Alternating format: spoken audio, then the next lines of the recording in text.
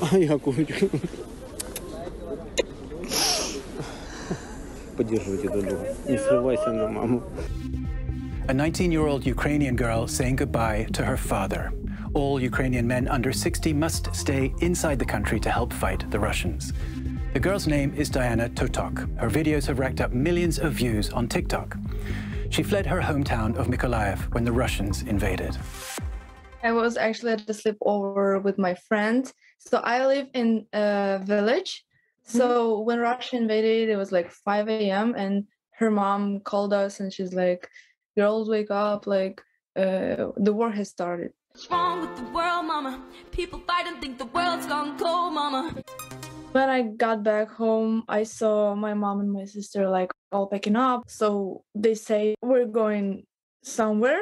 We didn't know where. Я буду очень скучать по этому всему. У меня тут книжки появились когда-то, у меня здесь все. Мне так страшно, мы туру отдаем. Мне очень страшно, если честно, представь, куда ехать и что делать. We left our house at like 2:30 p.m.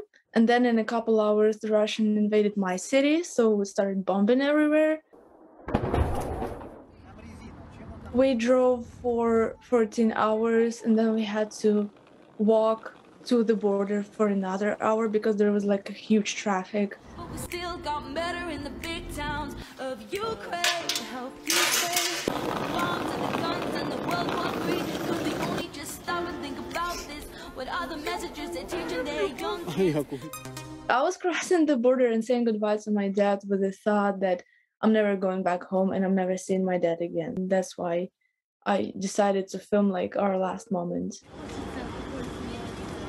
There's a lot of volunteers who were really nice and they gave us everything. Like we're crossing the border and I actually cried a little because I wasn't expecting that, you know, all that support. I think TikTok is a great tool to show people whatever you want to show, to spread awareness, which is important, especially right now.